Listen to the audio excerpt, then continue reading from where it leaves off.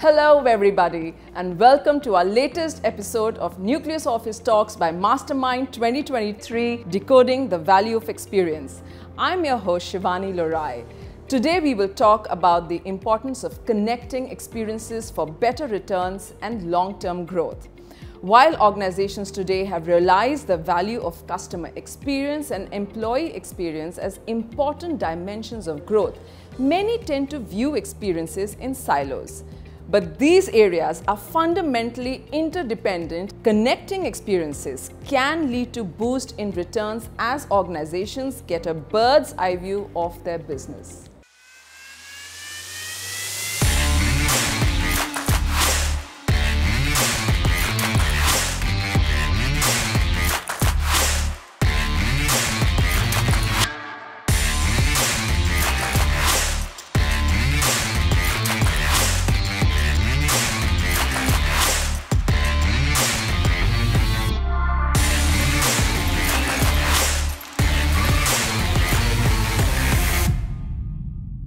Return on experience, a concept that emerged in 2019, has provided businesses with a new, useful metric to measure how experiences motivate employees, connect and retain customers, as well as energize leaders.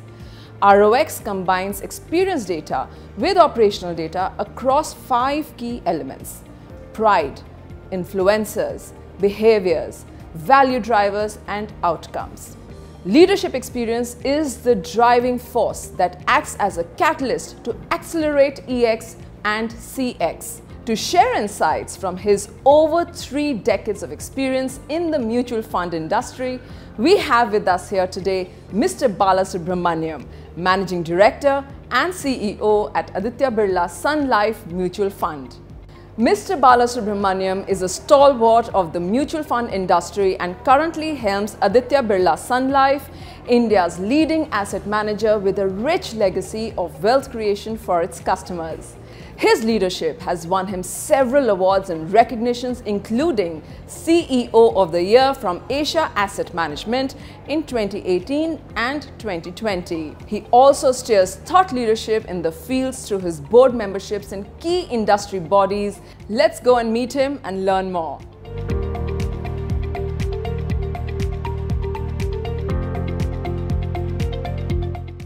Hi Bala, and welcome to our show. Thank you, Shivani. Thanks for having me part of your show. Lovely. I'll start from the basic brass tacks, right?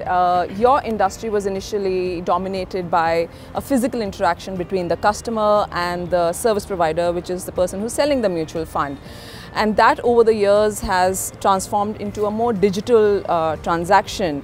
When did this journey or shift in the journey from a physical interaction to a digitization happen at Aditya Birla Sun Life Mutual Funds, and how has the journey been for you? It's been, of course, pretty good. Of course, while we started this journey in the year 2016, I see. Rather 15 or 16, we started the journey. In order to drive this journey on the digital, we said let us have one digital conference for 2 days, and we are not experts in everything that we are supposed to know in the digital space, but at least we can learn from the people who have been running it for many number of years. We had a 2 days conference and learn from some of the banks, some of the other service providers and other social platforms like Google and Facebook. We had a 2 day seminar. And second, we are also quite impressed with the way the government of India ran this whole Aadhaar based authentications.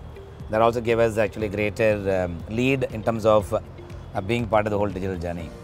And with that, we said now we need to have a model which will make it completely customer friendly. Yes. Bringing them on online. Yeah. We introduced the first app as a company. It's called Active Account app, which is we felt the customers have got a struggle in terms of doing the transactions. At the same time, a lot of people have got free money lying in the savings account. Therefore, how do you get the money actually into the mutual fund space? Yeah. We said we should have one app for that. And having now discovered one app, we said we must have a customer app. We must have a partner app. So likewise, I think we kept on building the digital assets. In fact, today 98% of our transactions come through the digital platforms. As it always happens in the industry, the more we do it and the more we see actually the world is progressing in a very advanced manner, we always feel that we are actually behind the curve by about 2 or 3 years. I still believe that the only way to push the digital, I must accept it that I am not ahead of the curve, I am still behind the curve by 1 or 2 years. Therefore, build that as a culture. And last but not the least, while we have built the asset, but they need to be promoted. Yes. They need to be promoted, they need to be told, we need to encourage the customers to use the application that is available for his benefit. Yes. So again, promotion is another key. Yeah. See, this is the way I think we have built the culture, this is the way we create the product. Yeah. And as I mentioned, it's still a long way to go.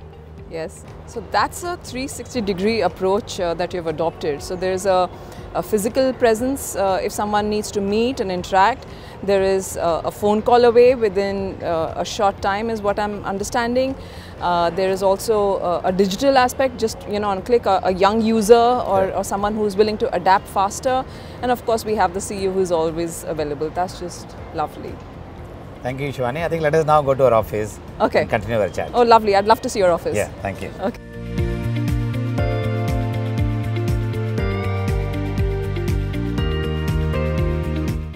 So Bala, of course we've had a lovely conversation downstairs, but you've got a beautiful office and I wanted to ask you, what are the key factors you keep in mind while choosing an office or a building for your teams?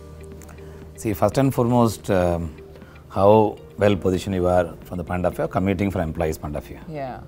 Second, people should feel like coming to the office. The way the decorum is there, the way office is set up, the way I think vibrancy is there. Yeah. The way even the ventilation, I think is a must in the office. Yeah. So those also matters actually from employees' point of view. Okay. And at the end of the day, the way office is set up, every employee should actually feel like coming to the office with a lot of happiness.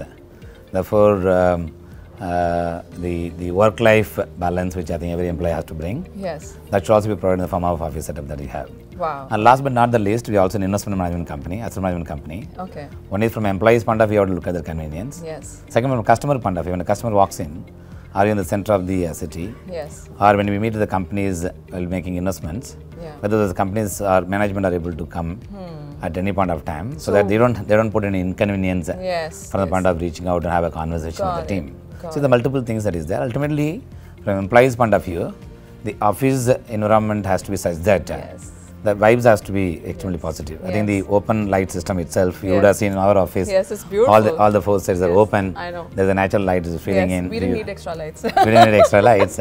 That actually makes a lot of difference for the employee happiness point of view. Lovely. So of course the location and the way it's laid out, completely understand.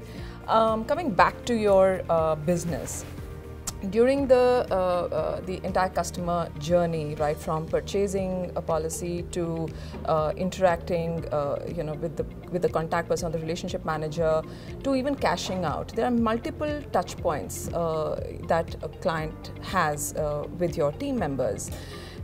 Over the years, there has been quite a transformation that has happened. What are the key transformative experiential changes that you've brought about within your company just to ensure that the customer is happy and sticks through? See, I think from a customer point of view, the kind of experience that we create, as the customer starts dealing with you, he comes for different purposes. One, of course, purpose in asset management is the return that he counts. The experience that you are able to create on the investment experience. That's only one portion of it. Second is the post-sales, you need to do a servicing part. That's the part. So that's the second part, which is also in my view is the equally high component of the total the happiness quotient. And the third component is actually the hand-holding during the tough time. So I think when things go through a volatile period, how quickly you respond. In addition to that, I think you asked about the earlier question, I just recalled. So when coming to the office, I always believe coming to the office like you're going to a temple. So this one office gives you actually the money that you need. So it makes you a survival. At the same time, it's a temple. It's like a worship place actually. I think morning hours between 8 to 8:30 or 8:39, we play a music. So every day morning we play music. In the same way, in the evening time at 6:37 again we play music. It is just to recall that I think as you walk in, you must feel happy that I'm listening to music. I'm going to the temple. Therefore, I must give my best effort for the company's success and the customer interest. Well, going in the evening, the bell rings actually at 6:30. Therefore, we can pack and go home, or listen to the music and relax yourself. Wow. So that's so what you look at for employees is equally applicable for customer delight also. Yes, I think the employee happiness is absolutely critical. His experience really depends on his state of mind. So the kind of building, like you said, the offices, the kind of facilities you provide. I'm sure your HR is working really hard and comes from the. No, that's a big focus. I think it's come from the group culture, which is Aditya Birla group culture. Right. Caring for the employees is one of the primary motto. Developing a talent is another primary motto. Giving growth for the people at continuous interval is again another motto. I think if we go by that principle of Aditya Birla group, the way the HR strategy has been built, I mean the group employs close to about 2 lakh people they employ. So caring for the people is something, is the key objective of the group. I think taking on from there, we had one of the subsidiary company of Aditya Birla Group, Aditya Birla Sun Life, AMC, part of Aditya Birla Capital. I think same culture remains. So Bala, we've had a beautiful look at your office. It's really wonderful, and we've had a little walk. Why don't we just sit somewhere and have our nice little chat? Yeah, sure. Please come.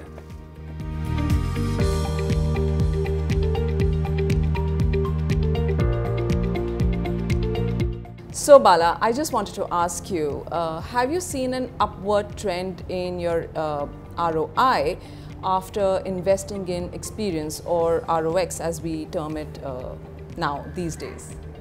Of course, definitely yes. Given the fact that as you gain experience, definitely it being reflected or measured on how you grow in the systems, how you contribute to the whole industry growth, participate in the industry discussions, and how you are able to actually take the employees together and take them to the different level, and then running for the business around the country and build the business as well. And finally upholding the brand value which comes from Aditya Birla Group itself. How we are able to uphold the value of the brand in the eyes of public. So all those things comes on the basis of the experience. This cannot be measured on the basis of money. This cannot be measured on the basis of how much increment you get and so on and so forth. I think the return on that experience, I think I would say is far higher than the return on investment that we have made. We've spoken about your employees, we've spoken about the business. I want to know what gets Bala out of bed every day and what keeps him motivated. Of course, there are many things. One, building a passion for the business. And second is all of us are being paid. Therefore, we need to give our best for the success of the business, success of the team, and create a happiness among people. So that's something has been one of my passion for the last almost similar number of years, almost 32 years in the industry. And that's one thing which has kept me going all the time, that we have to give back to the business. As I always believe that pleasing the business is more important than pleasing the boss. I think if we bring that as a principle, then naturally give actually the best possible output that you can give for the organizations. So beautifully said, Bala. And in our short interaction with you, I've learned so much from you, and I'm sure our audiences will learn so much from you. It's been an absolute delight to have you here with us, and thank you so much for sparing your time. Thank you, Shivani. It's again equally, I'm happy to be part of the show. And the conversation that we had, and I hope it is useful for everybody. Thank you. It will be. It will be. Absolutely. I'm sure of it. Thank you so much. Thank you.